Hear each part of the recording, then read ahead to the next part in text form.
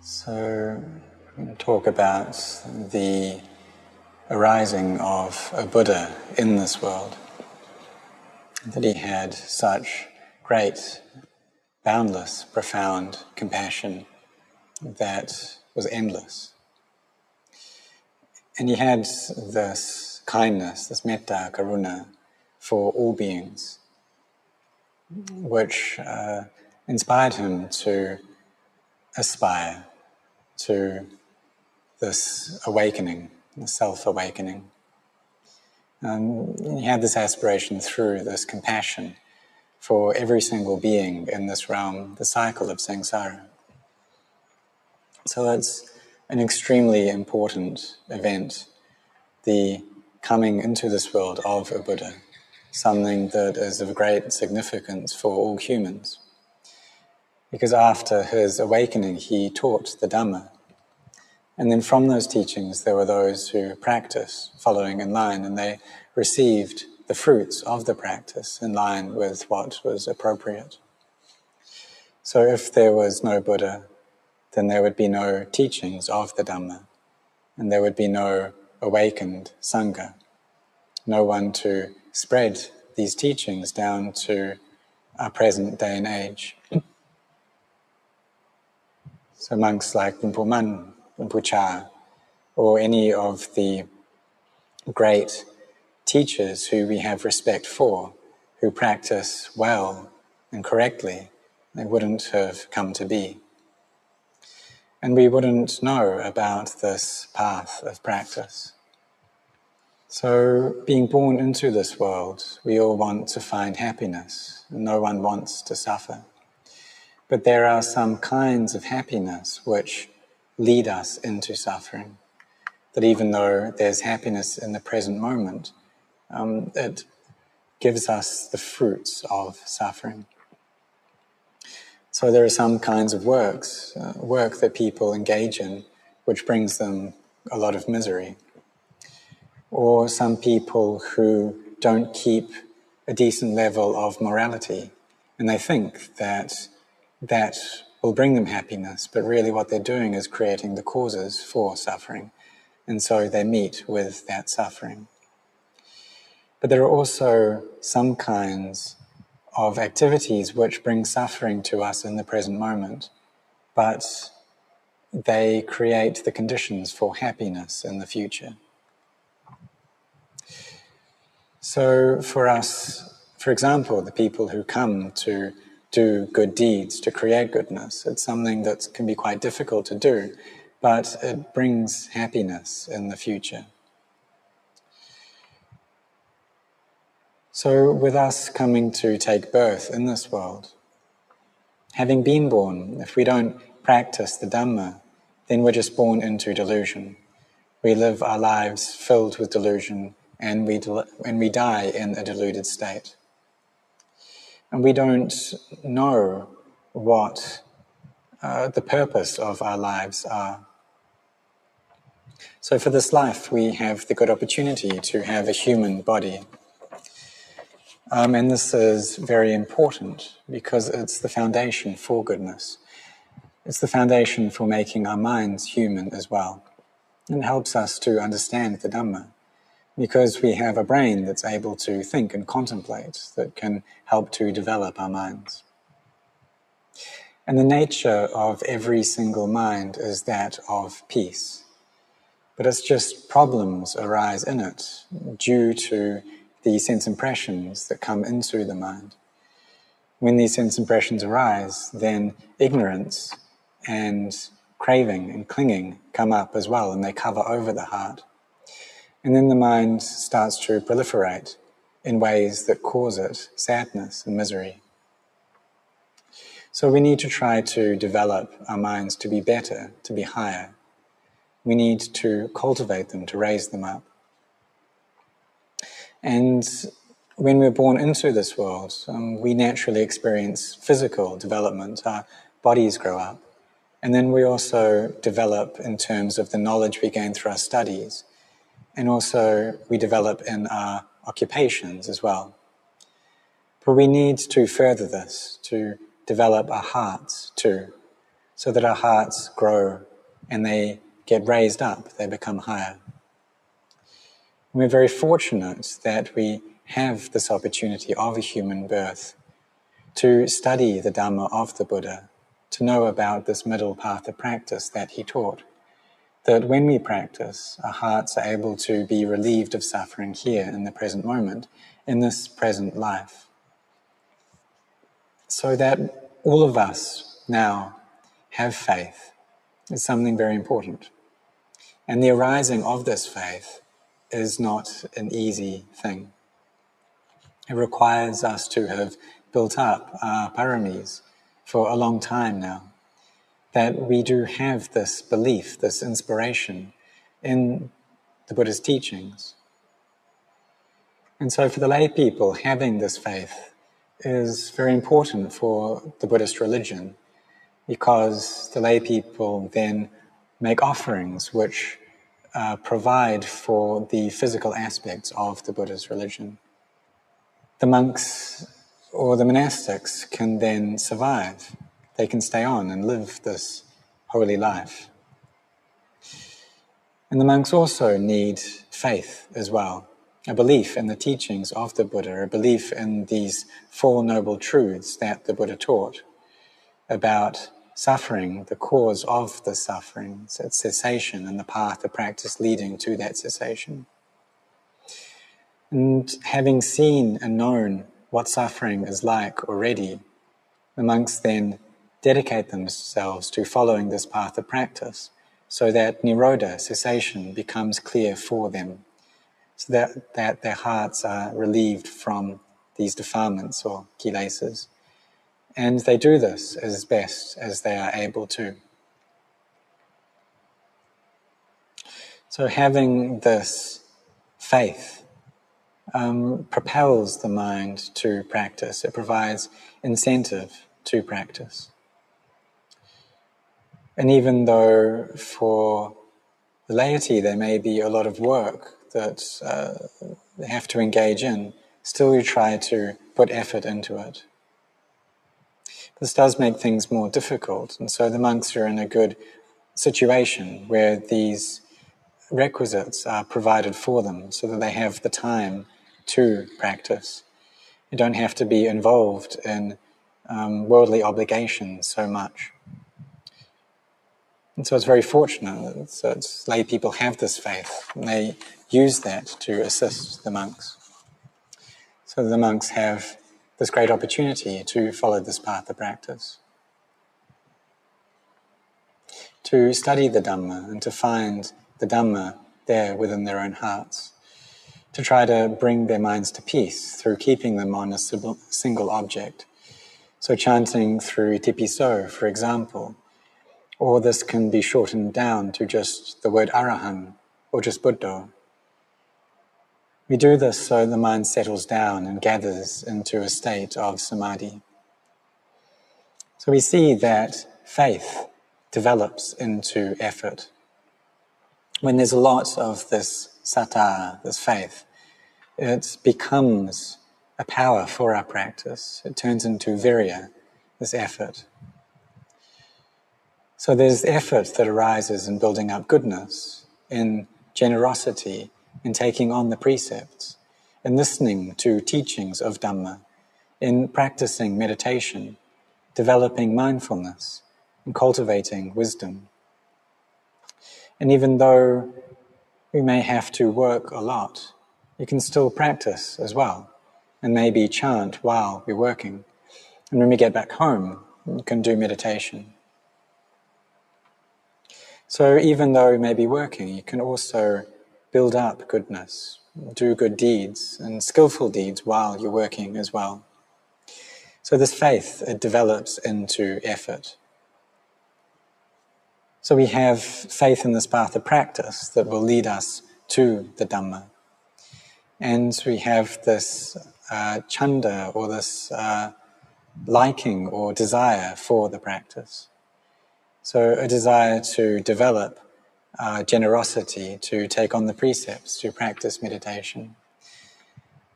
And then we have the effort to complete these things, to do them, to have a goal and to try to reach that goal. And really everything that we do, reaching any kind of goal, it requires effort. And it's the same for the goal of freeing ourselves from suffering. This depends upon our efforts. So for the monastics, you bring up this effort in the practice. And for the lay people, there's this effort to cultivate goodness, to develop merit through the acts of generosity, of virtue, and of meditation, of dana, sila, bhavana. But for monks, this is the path of sila, samadhi, and panya, of virtue, of samadhi, collectedness of mind, and of wisdom. We put our efforts into this, we are sincere in doing this, in abandoning all unskillful things, in cultivating skillfulness in our hearts, and of meditating, of bringing the mind to peace and to a state of radiance. We contemplate to see that in this life that we've been born into, 1 year passes, and then the next passes, and the next passes, and in not long, 60 years have passed already. So in the time that we have left, before we get to the age of 80, then what should we do? We need to really be sincere in building up goodness in this world, using this time to create good deeds. And just like how the Buddha had developed his paramis for such a long time, and developed this kindness and compassion that he used to teach the Dhamma after his awakening, teaching out of concern for all beings. So for us, whether we are laity or monastics, we put our efforts into the practicing of these teachings, into following the footsteps of the Buddha, so that we gain for ourselves an understanding of the Dhamma, we see it. And we don't see the Dhamma anywhere else. It happens right here within our own hearts. And when we contemplate well, then we will come to know this. So when our minds are peaceful, and when we go about contemplating into the Dhamma, we will see the Dhamma, because really the Dhamma is all around us. It's around us constantly. So we can contemplate external things as well. Just like seeing a leaf falling to the ground. If we look at that and reflect upon that, we'll see it's like the lives of beings falling away. And if our samadhi is complete and full, just by seeing that we can attain to the Dhamma without difficulty. But this depends upon the parami that we have created before. And so before our bodies start to really degenerate and decay, we use this opportunity to build up our parami, to raise up our minds higher than what they are right now. In this life that we have left, we're sincere in this. We have this opportunity to have gained a human birth. So we should use that for the highest goal there is, which is the Dhamma. Because we see that even though we may search for things in this world and find them, we just depend upon them for this life. But our lives don't last long. And then we have to throw away all the things we've gained in this world. And even though we have the feeling that really these things are ours, still we have to just toss them all away. So we should try to change that feeling that we have about the things of this world now, before we die. Bring up the feeling that really these things aren't ours, that they belong to this world, that we just use them temporarily. We train ourselves like this, seeing all things as inconstant, as stressful, as not self, seeing them all as empty, that there's no true self within them. That these things, they're not mine, they don't belong to others. Just like how we chant, Sabbe Dhamma Anatta, that all things, all phenomena are not self. And just like this body, it's anicca, dukkha, anatta. It's empty, everything is empty. And if we try to find a being there, a self, a me or a mine, we won't be able to, because it's just not there. So the body is merely a body. And that means that we've seen the Dhamma, just seeing this, that a body is just a body. So we look at the things external to us as well and see that they're just that, they're just nature to be that way. There's no being there, there's no me, there's no other. And we contemplate in this way, contemplate seeing the state of the Dhamma within this body and within all things. And in doing that, we understand the Dhamma. So for those who have faith in the Buddha, the Dhamma, and the Sangha, this faith becomes the foundation for our practice, the foundation that can take us to seeing the Dhamma, to seeing the truth, to understanding conventions and thereby liberating the heart. Because it's the nature of things to be this way, that they don't last long, that they arise, they stay for a short time, and then they cease. That's just how things are. And we can't own them. They just stay with us for a very short period of time. And when we die, we can't take any of them with us. That all things really are anatta. They're really not self. They really are stressful. They really are inconstant. When we understand this, then we feel a weariness towards them, and the lust that we have towards them fades from our hearts. That our minds bow into the Dhamma, and into Nibbana, rather. Nibbana, which is the highest goal that we can reach in this life. So even though we have work to do in this world, we should also develop our hearts to be wiser, to be higher. And we have and hold the highest wish, which is seeing the Dhamma. And this really is the most important thing there is. We try to bring up wisdom in order to see things clearly. And so we have this faith, and we have a lot of it. And we see that all the wealth that we have in this world, we just use that for this life, to sustain this life. And then for the rest of it, we develop generosity, we give it away, we try to build up good deeds, skillful deeds, and do this constantly until it's something very familiar to us. So just like Anathapindika and Lady Visakha, they were the foremost in generosity. And the Buddha praised them as being the foremost lay men and lay women, or lay man and lay woman in his dispensation. And both of them had attained to the state of Sotapanna. And they had in total attended and served 4 Buddhas. So it shows the great parami that they had. And they had this very strong faith and a very strong wisdom faculty as well. So much so that they had clearly seen into the Dhamma. So for us, we also have faith. And that's something that's a quality that's present within us right now. So from this, we try to develop goodness constantly, and trying to make our minds firmer, higher, until they develop into the highest state possible, until they see into the Dhamma. So we understand that being born into this world, having a human birth is something that's very valuable. And we use that to develop our minds, to develop goodness until our hearts become full, until they get raised up into the state of a deva, that which is exalted or noble. And when they're in this state, then we can contemplate into anicca, dukkha, anatta, and our minds gain great happiness through doing this. We look at all the things in this world and have no essence to them, that the world has no leader, that the world is insatiable and it's a slave to craving.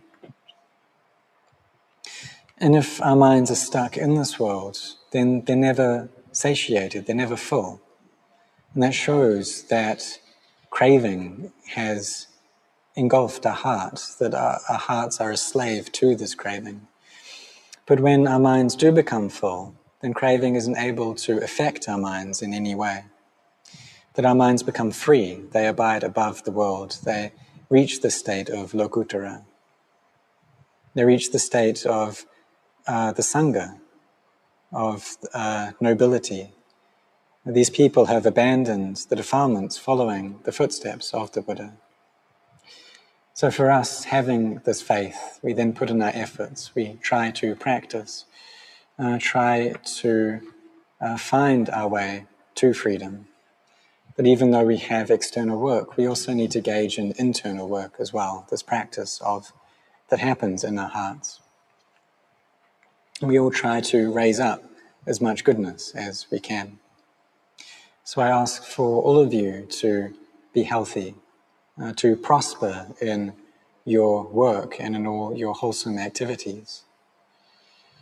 And in this day, my birthday, I ask for all of you to grow and to develop in goodness.